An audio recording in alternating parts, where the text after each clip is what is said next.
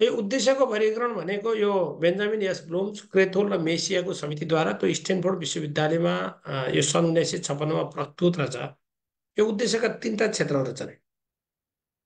तिनवटा क्षेत्रहरू, एउटा संज्ञानात्मक क्षेत्र छ, अर्को प्रवृत्तिमूलक, यसलाई हामी भावनात्मक वा प्रभावी क्षेत्र भन्दा रहेछौँ, र अर्को मनोक्रियात्मक क्षेत्र।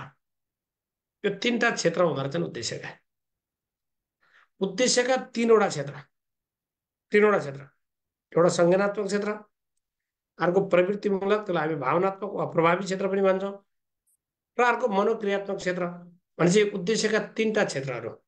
संज्ञानात्मक क्षेत्र भनेको यो संज्ञानसँग सम्बन्धित, त्यहाँ नलेजका कुरा आउँछन्, दिमागका कुरा, अब स्मरण गर्ने, तर्क गर्ने, अनि व्याख्या गर्ने, विश्लेषण गर्ने, यस्ता कुराहरू संज्ञानात्मक क्षेत्रभित्र पर्छन्। अर्को प्रवृत्तिमूलक कुरा, अनि प्रवृत्तिमूलक कुरा भनेर के बुझ्ने त? अनि प्रवृत्तिमूलक कुरा, त्यो प्रवृत्तिमूलक कुरा भनेको तपाईँ हाम्रो बानी व्यवहार आचरणसँग सम्बन्धित विषयहरू प्रवृत्तिमूलक क्षेत्र, त्यसलाई हामी भावनात्मक वा प्रभावी क्षेत्र भनियो। भावनात्मक वा प्रभावी क्षेत्र भन्यो। र अर्को मनोक्रियात्मक क्षेत्र, त्यसलाई हामी साइकोमोटर डोमेन भन्छौँ। त्यो साइकोमोटर डोमेन भनेको कस्तो कुरा भने शरीरका अङ्गहरूको सिपसँग सम्बन्धित कुराहरूलाई हामी साइकोमोटर डोमेन भन्छौँ। त्यसैले यो उद्देश्यलाई तिनवटा क्षेत्रमा वर्गीकरण गरिएको छ। एउटा संज्ञानात्मक कुरा, अर्को प्रवृत्तिमूलक भावनात्मक वा प्रभावी क्षेत्र, अर्को मनोक्रियात्मक क्षेत्र, यो हिसाबले जाने। अब यो संज्ञानात्मक क्षेत्र, यसका उद्देश्यका तहहरू हेर्न पर्यो। अब संज्ञानात्मक क्षेत्र, यसका उद्देश्यका तहहरू हेरेर यसका 6वटा तहहरू छन्। यो संज्ञानात्मक क्षेत्रका उद्देश्यका तहहरू कतिवटा छन्? त्यो तहहरू 6वटा छन्। 6वटा। संज्ञानात्मक क्षेत्रको उद्देश्यका तहहरू कतिवटा छन्? 6वटा छन्। नलेज, कम्प्रेन्सन, एप्लिकेसन, एनालाइसिस, सिन्थेसिस र evaluation. Knowledge, कम्प्रेन्सन, application, analysis, synthesis र इभ्यालुएसन। यो बेन्जामिन यस ब्लुम्सका अनुसार 6वटा। नलेजदेखि कम्प्रेन्सन, एप्लिकेसन, एनालाइसिस, सिन्थेसिस र इभ्यालुएसन गरेर 6वटा छन्। अब यसलाई अलिकति चेन्ज गरेर परिमार्जन गरेर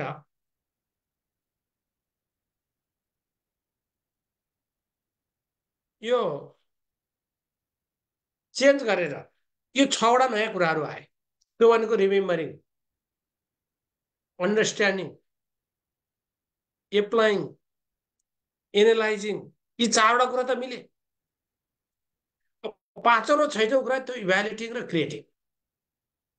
त्यो 5औं र 6औं कुरा इभ्यालुएटिङ र क्रिएटिङ रहेछ है। 5औंमा इभ्यालुएटिङ रहेछ, 6औंमा क्रिएटिङ रहेछ। 5औं इभ्यालुएट गर्ने, 6औं के गर्ने? 6औं क्रिएट गर्ने, सिर्जना गर्ने है।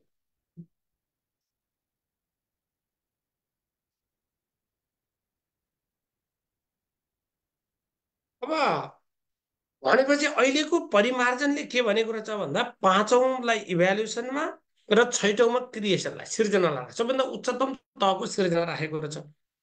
त्यसलाई यसरी पनि बुझ्नुहोस्, नेपालीमा बुझ्नुहोस्। अब बेन्जामिन एस ब्लुम्सका अनुसार संज्ञानात्मक क्षेत्रको सबैभन्दा तल्लो तहको सिकाइ कुन हो? सबैभन्दा तल्लो तहको सिकाइ भनेको ज्ञान। सबैभन्दा तल्लो तहको सिकाइ ज्ञान रहेछ। ज्ञान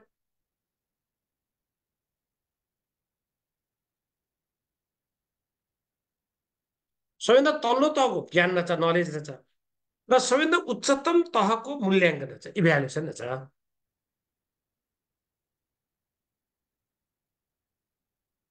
सबैभन्दा तल्लो तहको ज्ञान रहेछ,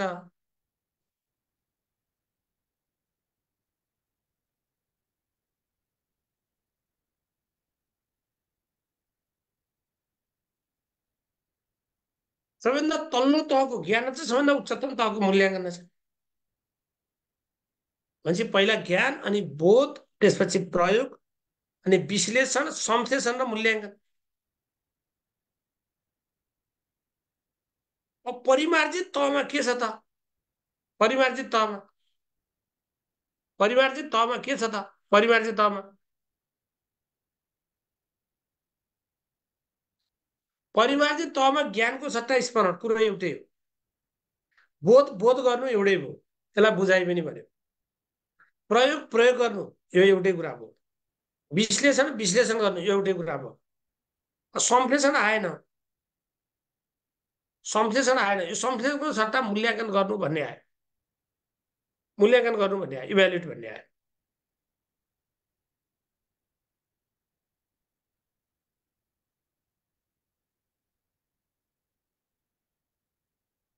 र सबैभन्दा उच्चतम तहको सिकाइ सृजना गर्नु। अब तपाईँले के बुझ्नुहोस् भने संज्ञानात्मक क्षेत्रको उच्चतम तहको सिकाइ कुन हो भनेर यदि परिमार्जितका शब्द दिए भने परिमार्जितको सृजना बुझ्ने।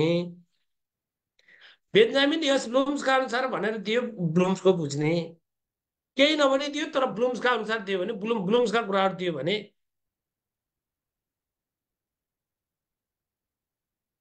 यसरी बुझ्ने।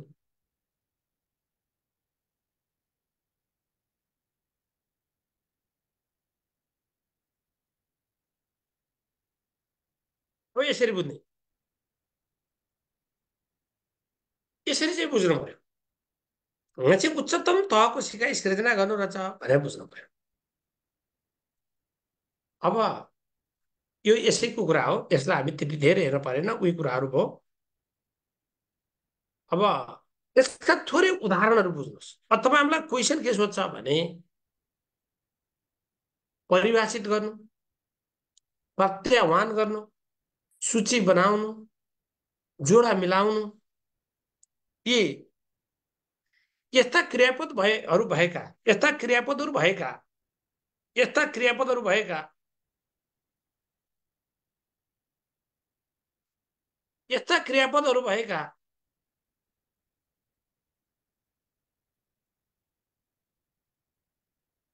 उद्देश्यले कुन तहलाई प्रतिनिधित्व गर्छ भनेर सोध्छ। क स्मरण, ख बुझ्नु, ग प्रयोग गर्नु भन्छ।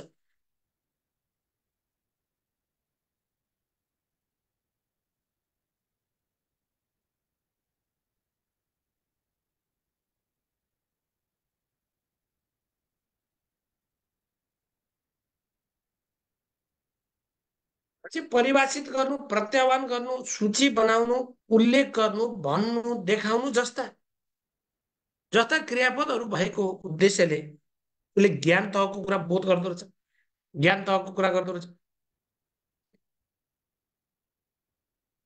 अब परिवर्तन वा अनुवाद गर्नु, परिवर्तन वा के गर्नु, अनुवाद गर्नु, उदाहरण चाहिँ व्याख्या गर्नु, फरक देखाउनु, तुलना गर्नु, वर्गीकरण गर्नु जस्ता जस्ता कुरा,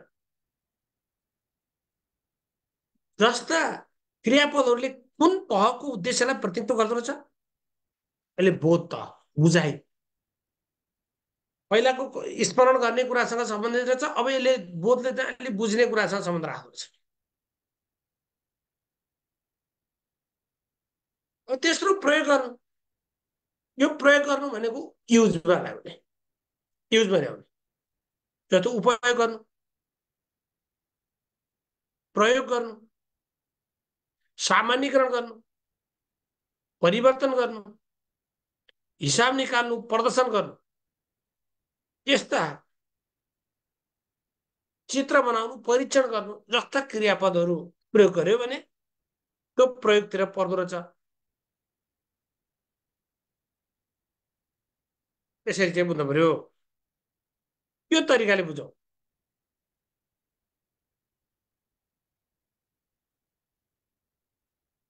अब विश्लेषण गर्नु, यो विश्लेषण गर्नु भनेको वाद विवाद गर्नु, विश्लेषण गर्नु,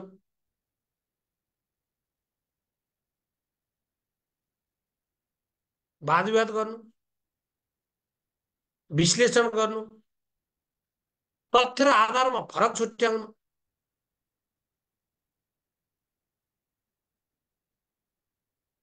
अनि सम्मान छुट्याउनु, सम्बन्ध देखाउनु, विवेचना गर्नु जस्ता कुराहरू यो विश्लेषण गर्नुसँग रिलेटेड हुँदो रहेछ। यो विश्लेषण गर्नुसँग सम्बन्धित हुँदो रहेछ भने बुझ्ने।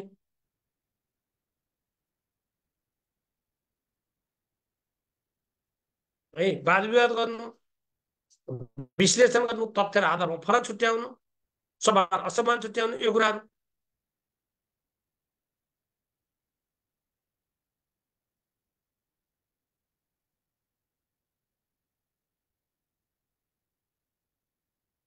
अब मूल्याङ्कन गर्नु भन्यो भने मूल्याङ्कन अथवा लेखाजोखा गर्नु, प्रमाणित वा सिद्ध गर्नु, पुष्टि गर्नु, निष्कर्ष निकाल्नु, सारांश दिनु जस्ता कुरा मूल्याङ्कन। अनि सिर्जना गर्नु भनेको, सिर्जना भनेको क्रिएट गर्ने, तपाईँको आफ्नोपन क्रिएट गर्ने, ढाँचा तयार गर्नु, यो विकास गर्नु, योजना त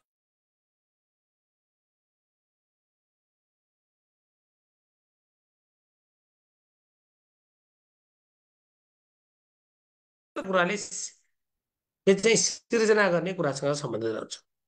अब हजुरहरूले के हेर्नुहोस् भने के भने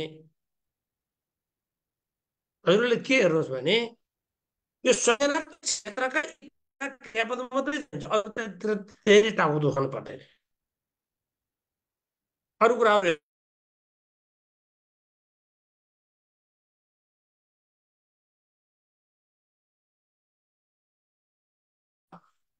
प्रवृत्तिमूलक क्षेत्रतर्फ हामी त्यति धेरै जान पर्दैन। यो प्राप्ति गर्ने यसको व्यासिक कुराहरू छ, चारित्रिकरण यसको अन्तिम कुराहरू छ। अब मनोक्रियात्मक क्षेत्रले शरीरका अङ्गहरूको सिपसँग सम्बन्ध राख्दो रहेछ भने बुझ्नुहोस्। यहाँभन्दा धेरै हेर्न पर्दैन यसमा। अब जानुहोस् विषयवस्तु।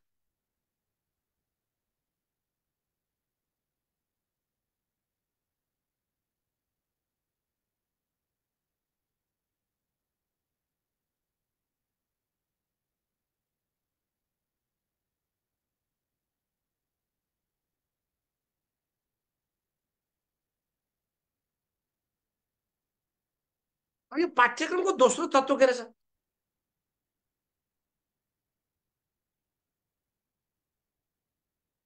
यो पाठ्यक्रमको दोस्रो तत्त्व चाहिँ विषयवस्तु रहेछ।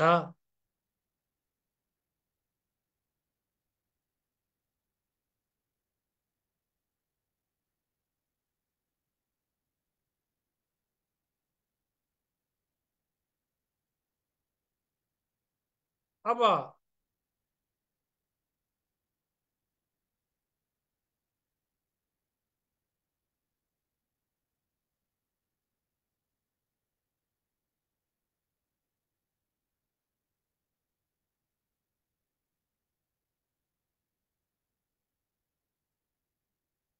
यो पाठ्यक्रमलाई एउटा निश्चित ठोस स्वरूप प्रदान गर्ने तत्त्व कुन हो? विषयवस्तु। यो विषयवस्तुको अनुपस्थितिमा पाठ्यक्रमले पूर्णता प्रदान गर्न सक्दैन भनेर बुझ्ने।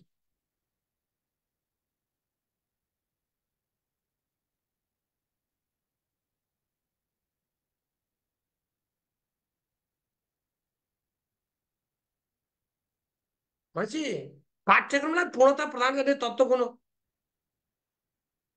त्यो विषयवस्तु रहेछ।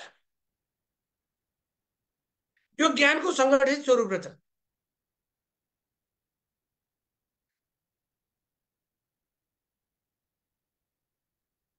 यो मानव अनुभवको संश्लेषी स्वरूप चाहिँ यति बुझ्नुहोस्।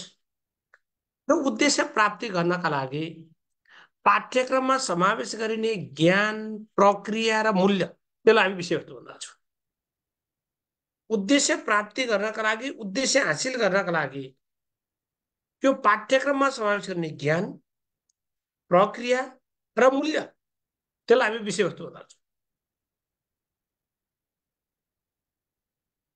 यो भनेको पढाउने विषयवस्तुहरूको सिलसिलाबद्ध सूची हो। त्यसलाई हामी क्रमबद्ध सूची पनि भन्छौँ।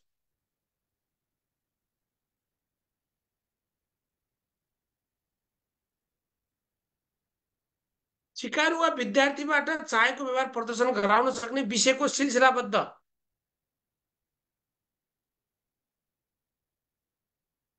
सिलसिलाबद्ध वा क्रमबद्ध सूचीलाई पाठ्यवस्तु वा विषयवस्तु भनिँदो रहेछ। विषयको सूची रहेछ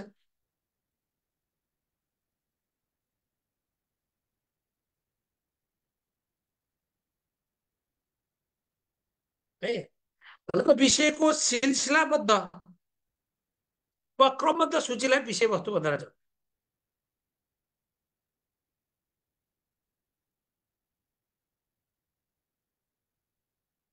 त्यसलाई क्रमबद्ध सूची भन्यो। अब यो पाठ्यक्रममा विषयवस्तु हामी एउटा क्षेत्र र क्रम यो दुईटा चिज हुन्छ है। क्षेत्र र क्रम।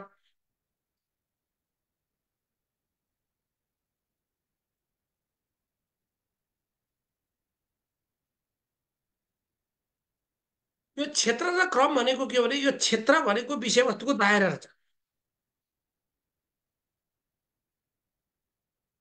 विषयवस्तुको दायरा रहेछ, यो फैलावट छ, यो विस्तार छ।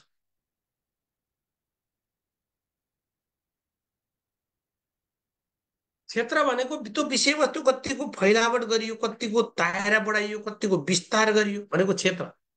जस्तो काठमाडौँ महानगरपालिकाको क्षेत्र भनेपछि त्यसले कति ओगटेको छ। पोखरा महानगरपालिकाको क्षेत्र भनेपछि कति ओगटेको छ। द्याट इज क्षेत्र भनेको एउटा कुनै विषयमा त्यो विषयवस्तुका एरियाहरू के छन् भने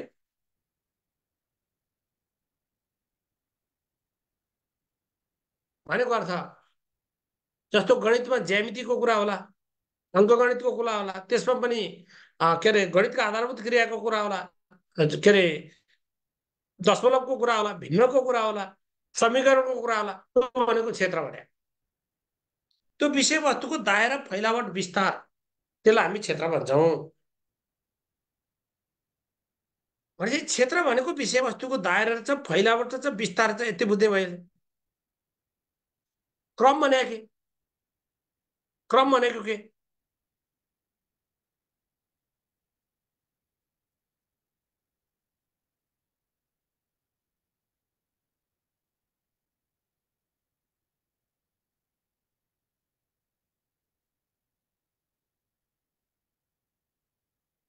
यो क्रम भनेको सरलबाट जटिलको क्रममा मिलाउने भनेको पाठ्यक्रमका विषयवस्तुलाई उपयुक्त क्रममा राख्ने, उपयुक्त सिलसिलामा राख्ने।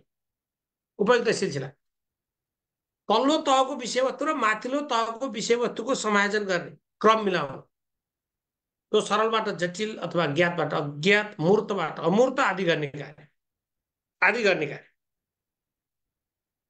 आदि गर्ने कार्य है। सरलबाट जटिलको क्रममा, सरलबाट के क्रममा, जटिलको क्रममा।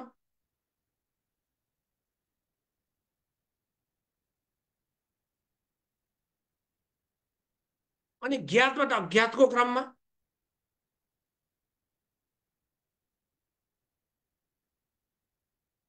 भनेको जानेकोबाट नजानेको क्रममा। मूर्त भनेको ठोस कुराबाट भावनात्मक कुरा आदि गर्ने कार्यलाई हामी विषयवस्तुको क्रम भन्छौँ। त्यो कुरालाई हामी विषयवस्तुको क्रम भन्छौँ।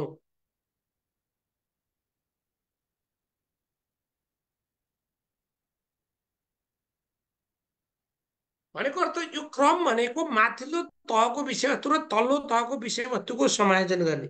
क्रमशः विषयवस्तु तल्लो तहभन्दा माथिल्लो तह अनि माथिल्लो तहमा क्रमशः जटिल हुँदै जान्छ। त्यसलाई भन्यो।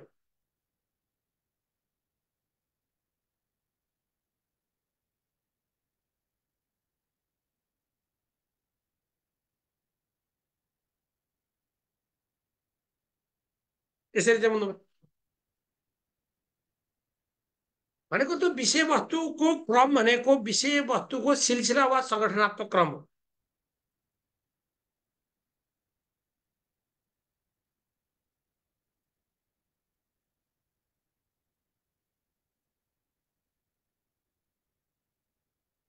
त्यो शिक्षण सिकाइका लागि विषयवस्तुको क्रमबद्ध सङ्गठनलाई हामी क्रम भन्छौँ। यो क्रमबद्ध सङ्गठन छ। अथवा विषयवस्तुलाई सरलबाट जटिलतर्फ, पूर्णबाट अंशतर्फ, ज्ञातबाट अज्ञाततर्फ, मूर्तबाट अमूर्ततर्फ यदि मिलाइन्छ भने त्यसलाई हामी क्रम भन्छौँ। त्यसलाई क्रम भन्छौँ। एउटा सिक्वेन्समा राख्ने कुरा। अब विषयवस्तुको पाठ्यक्रमको सङ्गठनका स्वरूपहरू, विषयवस्तुको पाठ्यक्रमको सङ्गठनका स्वरूपहरू, जस्तो पाठ्यक्रममा विषयवस्तुका सङ्गठनका स्वरूप हुनु, पाठ्यक्रममा विषयवस्तुका सङ्गठनका स्वरूप हुनु, क लम्बिय सङ्गठन, ख समतलीय सङ्गठन, ग एकीकृत सङ्गठन, घ लम्बिय र समतलीय सङ्गठन। यसको उत्तर दिनुहोस् त, उत्तर दिनुहोस् त।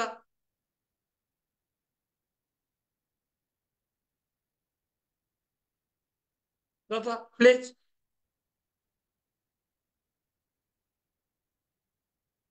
पाठ्यक्रममा विषयवस्तुका सङ्गठनका स्वरूप हुनु,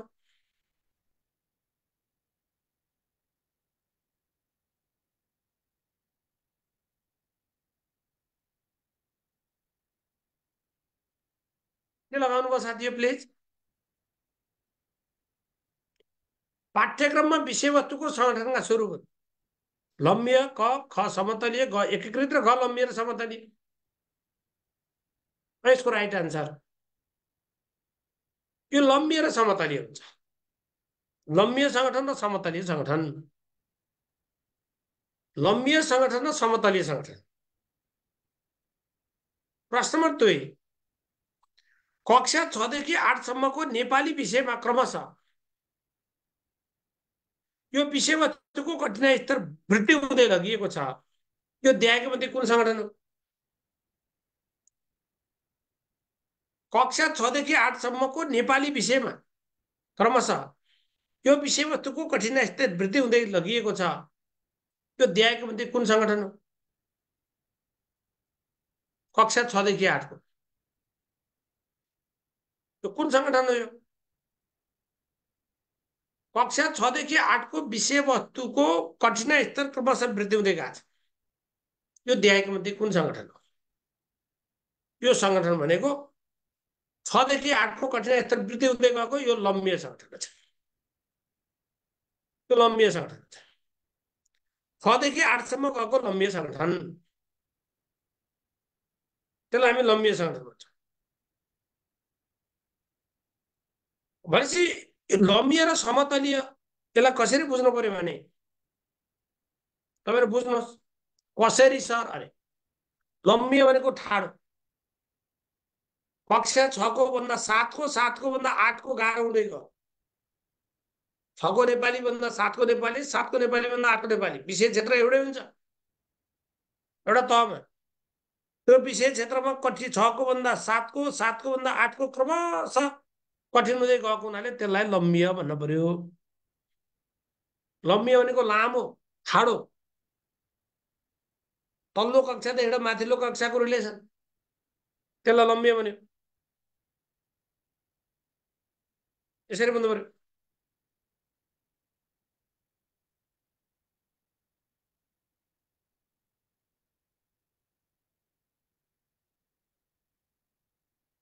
अनि समतलीय भन्यो भने के? एउटै कक्षाका विभिन्न विषयहरूको बीचको सङ्गठन।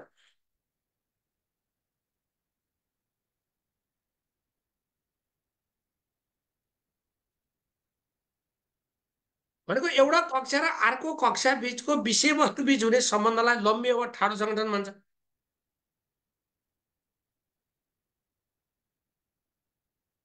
लम्बिय सङ्गठन भर्टिकल अर्गनाइजेसन, यो भनेको एउटा कक्षा र अर्को कक्षा बीचको जुन विषयवस्तु बीच हुने सम्बन्धलाई लम्बिय वा ठाडो सङ्गठन भनिन्छ।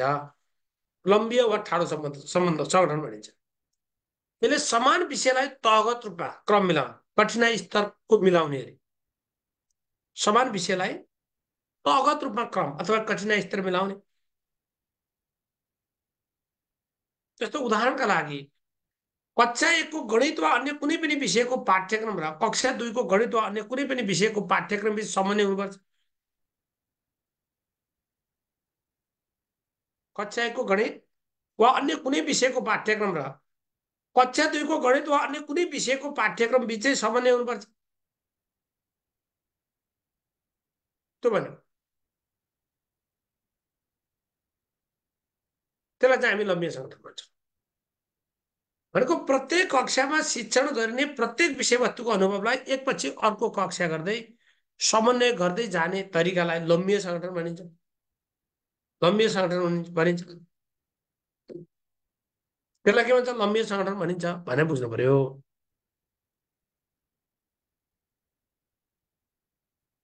त्यसलाई लम्बिय सङ्गठन भन्छ भनेर बुझ्ने।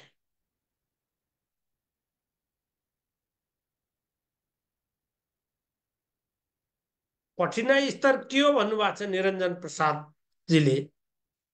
यो कठिनाइको अर्थ थाहा छैन। कठिनाइ स्तर भनेको बुझ्नु भएको छैन। कठिनाइ स्तर भनेको जटिल बनाउँदै लैजाने, गाह्रो बनाउँदै लैजाने, फ्रम सिम्पल टु कम्प्लेक्स। तल्लो कक्षामा सिम्पल हुन्छ, उपल्लो कक्षामा क्रमशः कम्प्लेक्स हुँदै जान्छ, त्यो भने।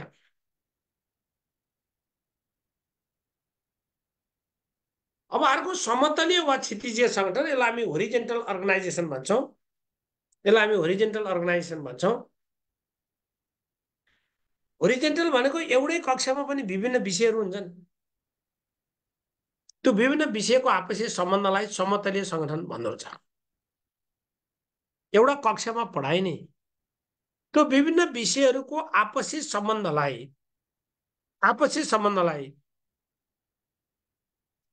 एउटा कक्षामा पढाइने विभिन्न विषयहरू बीचको आपसी सम्बन्धलाई समतलीय सङ्गठन अथवा होरिजेन्टल अर्गनाइजेसन भन्दछ। एउटा कक्षामा पढाइने त्यो विभिन्न विषयहरूको जुन आपसी सम्बन्ध छ, त्यो आपसी सम्बन्धलाई समतलीय सङ्गठन भन्दछ। समतलीय सङ्गठन एउटा कक्षामा पढाइने विभिन्न विषयहरूको आपसी सम्बन्ध। जस्तो एउटा कक्षाका निर्धारित पाठ्यक्रमका विषयवस्तुका बीच एक विषयको सिकाइले अर्को विषयमा सहयोगी हुने किसिमले सिकाइ अनुभवहरूको सङ्गठन गर्नुलाई हामी समतलीय सङ्गठन भन्दा छौँ। भनेको अर्थ एउटा कक्षाको जुन निर्धारित पाठ्यक्रमका विषयवस्तुहरू बीच नेपाली, अङ्ग्रेजी, गणित अहिले हामी एकीकृत पाठ्यक्रम भनेका छौँ। एउटै खालका सिकाइ प्रविधिहरू विभिन्न विषयमा हासिल हुन्छन्। म र मेरो परिवार त्यो नेपालीमा छ, अङ्ग्रेजीमा छ, त्यो गणितमा पनि त्यसका केही पाठहरू छन्, हाम्रो सेरोफेरोमा छ। यसरी विभिन्न विषयहरूको बीचमा हुने जुन सिकाइ अनुभवको सङ्गठन हो, त्यो विषयवस्तुको सङ्गठन हो, त्यसलाई हामी समतलीय सङ्गठन भन्छौँ। त्यसलाई के भन्छ? त्यसलाई समतलीय सङ्गठन भन्छ भनेर बुझ्ने।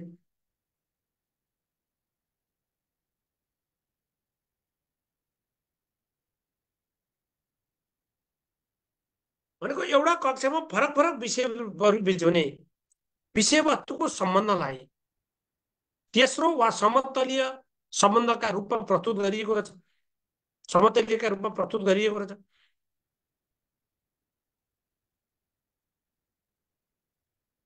अनि सारमा समान कक्षाका विषयहरूको क्रम मिलाउने कुरा।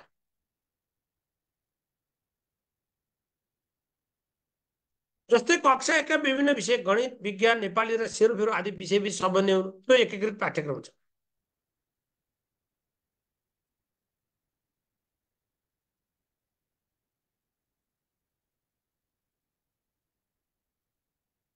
भनेपछि सारमा समान कक्षाका विभिन्न विषयहरूको क्रम मिलाउने। जस्तो कक्षा एकका विभिन्न विषय गणित, नेपाली र सेरोफेरो आदि विषयबीच समन्वय हुनु, त्यसलाई हामी समतलीय वा क्षितिजीय सङ्गठन भन्दा छौँ। अब यो भयो विषयवस्तु। अब तेस्रो पाठ छ सिकाइ अनुभव, त्यसलाई हामी क्रियाकलाप भन्न छौँ। क्रियाकलाप भन्न छौँ।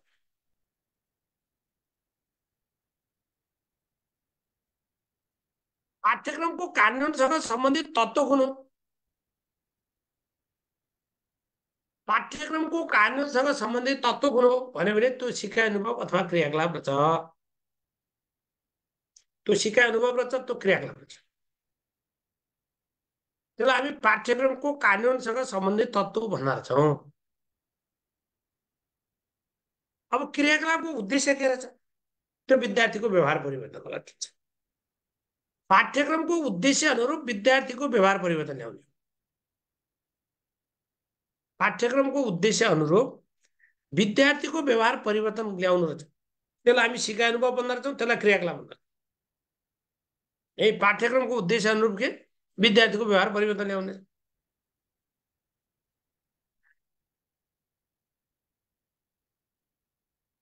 अब यो सिकाइ अनुभवको छनौट केबाट गरिन्छ? सिकाइ अनुभवको छनौट विषयवस्तुबाट गरिएको हुन्छ। विषयवस्तुबाट सिकाइ अनुभवको छनौट केबाट गरिन्छ? विषयवस्तुबाट गरिएको हुन्छ।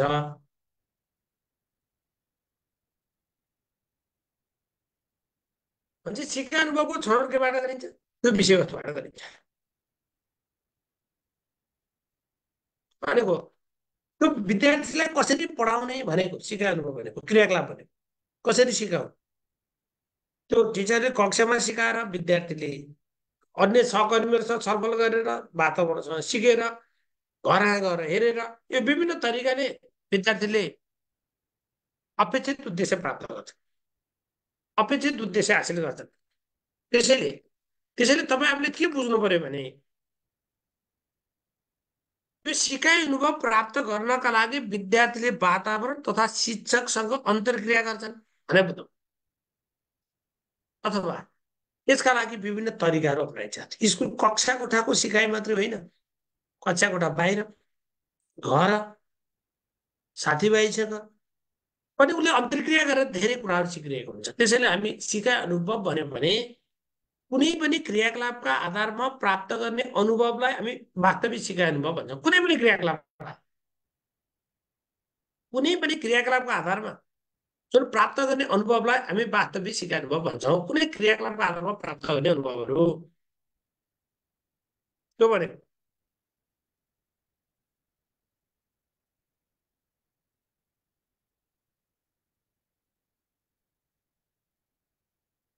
जस्तो सिकाइ अनुभवहरू विद्यार्थीको सक्रिय व्यवहारमा निर्भर हुन्छ। सक्रिय व्यवहार, विद्यार्थी कति सक्रिय हुन्छ, पढाउँदा टिचरले त्यही पढाएको, ऊ कतिको सक्रिय हुन्छ भन्ने आधारमा त्यो सिकाइ अनुभव चाहिँ क्लियर हुन्छ। यसरी बुझ्ने। अब यो सिकाइ अनुभवका छनौटका 5वटा आधारहरू दिएर चाहिँ टाइलरले कतिवटा आधार भनेर त सोध्दैन। भनेको सिकाइ अनुभव अथवा क्रियाकलाप कस्तो छनौट गर्ने भनेको उद्देश्य अनुसार सोध्नु पर्ने छ, छनौट गर्नुपर्ने छ, सन्तुष्टि प्रदान गर्ने खालका हुनुपर्ने छ, विद्यार्थीको क्षमता अनुकूलका हुनुपर्छ, एउटै उद्देश्य पुरा गर्न धेरै सिकाइ अनुभव चाहिने रहेछ र धेरै परिणाम दिन सक्ने हुनुपर्नेछ। उद्देश्य अनुरूपको चाहिनेछ, सन्तुष्टि प्रदान गर्ने खालको हुनुपर्नेछ। भनेको उद्देश्य तपाईँ हामीले छानेको क्रियाकलापहरू सिकाइ अनुभवहरू ठ्याक्कै उद्देश्यसँग मेल खाने हुनु पर्यो।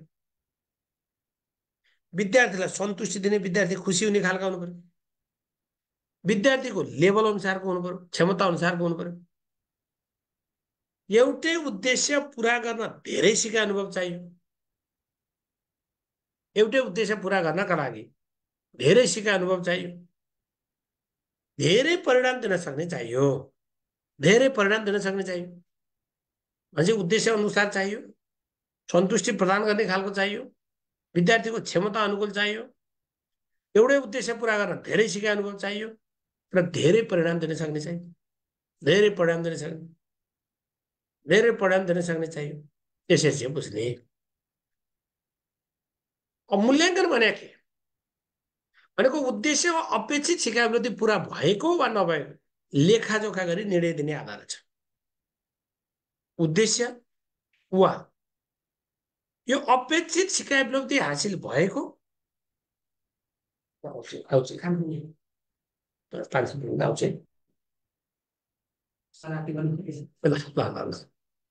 यो उद्देश्य वा अपेक्षित सिकाइ उपलब्धि हासिल भएको वा नभएको यो लेखाजोखा गरी निर्णय दिने आधार छ।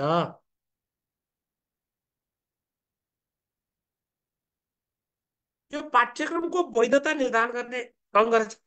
वैधता निर्धारण गर्छ त पाठ्यक्रम वैधता निर्धारण गर्छ। भनेको मूल्याङ्कन भनेको पाठ्यक्रमको मूल्याङ्कन भने पाठ्यक्रमको मूल्याङ्कन भनेको सम्पूर्ण शैक्षिक क्रियाकलापको लेखाजोखा नै मूल्याङ्कनबाट गरिन्छ भनेको अर्थ। यो पाठ्यक्रमको मूल्याङ्कन गर्दा यो बालबालिकाको उपलब्धिको मात्रै मूल्याङ्कन गरिँदैन। यसले समस्त शैक्षिक प्रक्रिया, कार्यक्रम, उद्देश्य र यसले प्रणालीकै मूल्याङ्कन गर्दो रहेछ। मान्छे पाठ्यक्रमको मूल्याङ्कन गर्दा हामी विद्यार्थीको सिकाइ वृद्धि मात्रै हेर्दैनौँ, त्यहाँ लगानी कति हेरियो, टिचरको हस्ता राखियो, सामग्री के प्रयोग गरियो, यस्ता कुराहरू कति समय दियो भन्ने कुरामा आउँछ।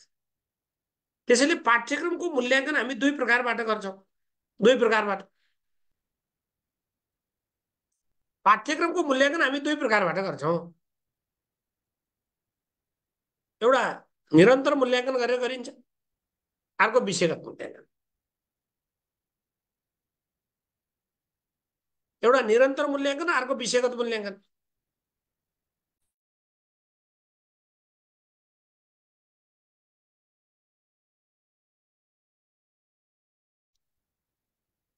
अब एउटा चाहिँ निरन्तर मूल्याङ्कन, अर्को विषयगत मूल्याङ्कन हुन्छ।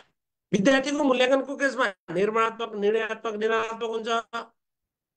पाठ्यक्रमको मूल्याङ्कनको केसमा त्यो निरन्तर मूल्याङ्कन र विषयगत मूल्याङ्कन हुन्छ।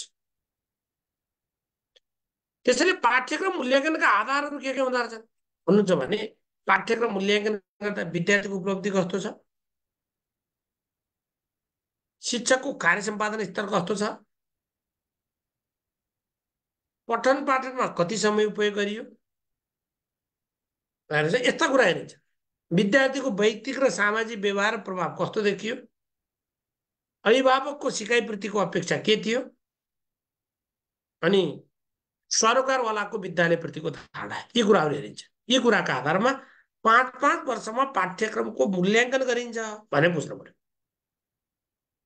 पाठ्यक्रमको मूल्याङ्कन 5-5 वर्षमा गरिँदछ। यो आधारबाट हेर्नुहोस्